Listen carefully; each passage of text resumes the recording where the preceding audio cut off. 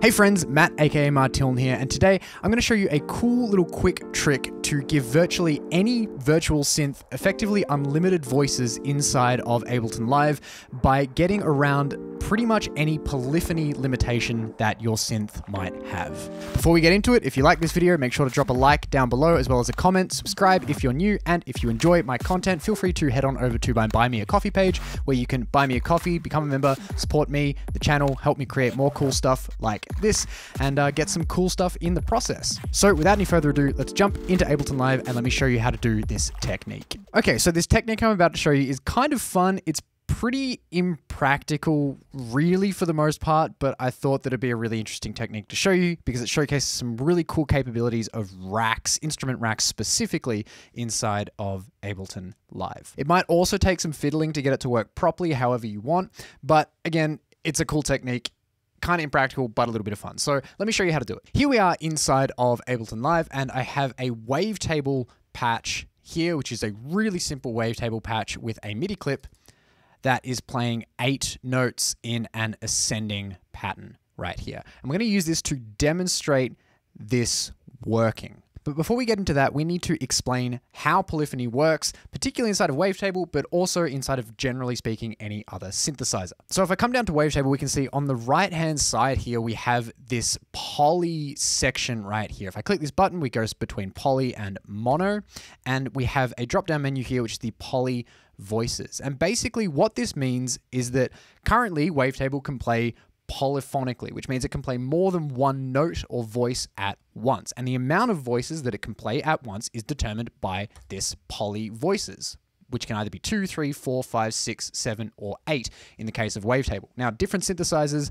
can have different amounts of voices, like, things like Vital and Serum can go up pretty high, Phase Plant can go up pretty high. Wavetable in this particular instance is limited to 8, and we're going to look at how we can actually overcome this if we want to. But to demonstrate how it works really quickly, let's play this pattern that I have in this current Wavetable patch. Now, this Wavetable patch that we have has a really long release, and because there are 8 notes, we're going to hear them all played and hung over one another. So let's play this and hear what it sounds like.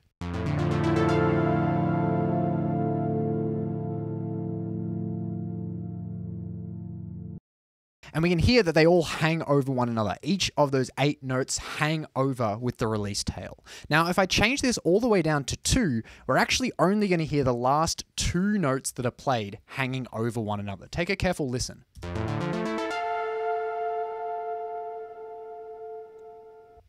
We actually only get the last 2 notes. If I change this to, say, 4, we'll only get the last 4 notes.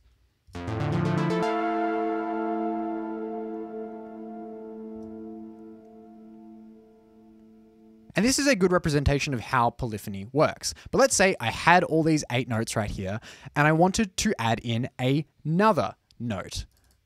So if I wanted to add in a 9th note, for instance, let's do that. Let's add in a 9th note right here. And now what's going to happen is when this 9th note plays, this first note is going to go out of the pattern. We're not going to be able to hear that first note anymore.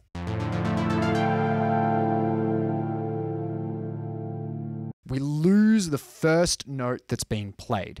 But if I want to have all of them playing, there's a way that we can do this using instrument racks. So what I'm going to do here is right-click on the Wavetable device title bar and click on Group. And then we're going to actually open up the chain list and click on the key zone editor. And what this allows us to do is change which incoming MIDI notes actually go into which chain in our chain list. Maybe you can see where this is going. So now what I can do, we currently have 8 notes on this wavetable that are available for us to play. So instead of having this particular wavetable take up the entirety of the key zone or all of our available MIDI notes, we can actually make this only mapped to a certain section of the MIDI keyboard effectively. Now, depending on how many notes and voices and stuff you want played, you can change this key zone to be kind of wherever you like, but let's, for the sake of this, make it so we have a zone for every 8 notes of the MIDI keyboard. Now, because we don't want to go too low here, I'm actually just going to start at C -1, and we're going to count up 8 notes from there. So we have 1, 2, 3, 4, 5, 6, 7, 8. And then I'm just going to duplicate this chain. So I can right click and duplicate this chain, and then just click and drag this zone over a little bit. Now I'm going to do the exact same, and I'm going to duplicate this and click and drag this over, duplicate this, click and drag this over, duplicate this, click and drag this over, and so on and so forth. And so I haven't filled up the entirety of the key zone range here, but now for the most part, we have a different wavetable, different version of this synthesizer assigned to different 8-note sections of our keyboard. So now if I want to play that 9th note, we'll be able to.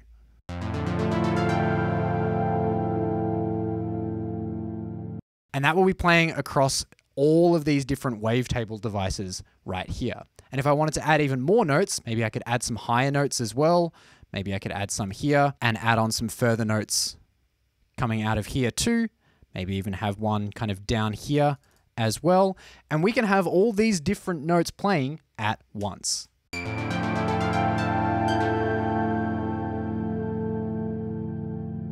And unless we have more than 8 notes being triggered within one of these different zones, we can effectively have unlimited voices for this synthesizer. But now comes the issue if I want to control the parameters of the synthesizer. Say, for instance, I want to open up the filter over the course of this particular pattern or later on in the song or something like that. Well, I'd have to open up the filter on each and every single one of these different wavetables. You see, if I open up the filter in this wavetable, it doesn't open it up in this wavetable.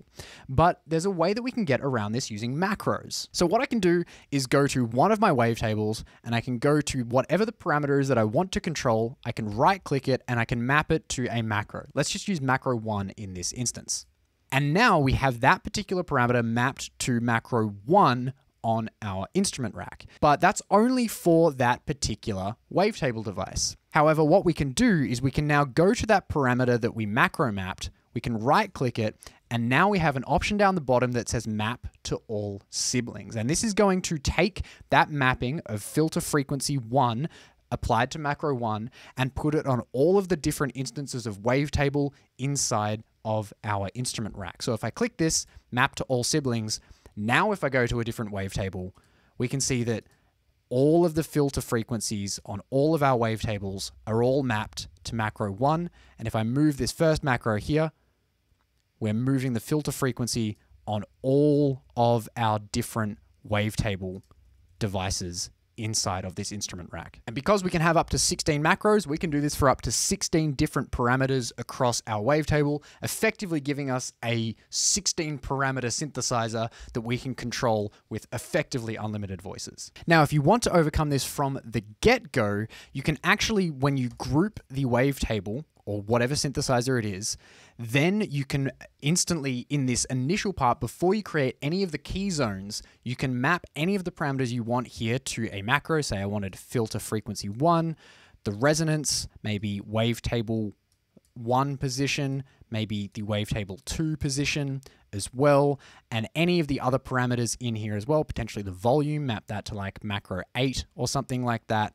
And now, whenever we go in and duplicate a chain, for instance, if we opened up the key list here, maybe made this so it just took up a single zone here, and we duplicated this wavetable, when we duplicate this wavetable, all of those mappings are going to carry over to the duplicated version of the wavetable as well. So now we can do this. And also, side note, if you want to have effectively unlimited voices, you can have one synthesizer per note, and that will grant you pretty much effectively unlimited voices on any synthesizer. But obviously you might want to watch out for your CPU usage if you are doing that. So for instance, if I wanted to have an instrument rack with effectively unlimited voices, I could have 128 different instances of my synthesizer, each one assigned to an individual note here inside of the key zone editor of our chain list, and have the 16 parameters that I wanted to map across all of those synthesizers mapped to 16 macros of the instrument rack. I could save that as a preset and then pull it up whenever I wanted a synthesizer that had effectively unlimited voices. Now, of course, this technique is a little bit weird and it is a little bit impractical, as I mentioned, but hopefully you learned some things from this, and maybe if you decide to use this, it could overcome some kind of limitations of your synthesizer if you're running into an issue where you want 9 voices, but you can only have 8 in a particular synthesizer, such as with Wavetable. So there you have it. There is a really cool technique for overcoming effectively any polyphony limitation that your chosen synth might have when using Ableton Live. If you enjoyed the video, make sure to, of course, leave a like and a comment down below. Subscribe if you're new, and feel free to head on over to my Buy Me a Coffee page where you can buy me a coffee, support this channel. And if you'd like to check out more of my content, feel free to click here to check out a recent video. Otherwise, I'll see you in the next one.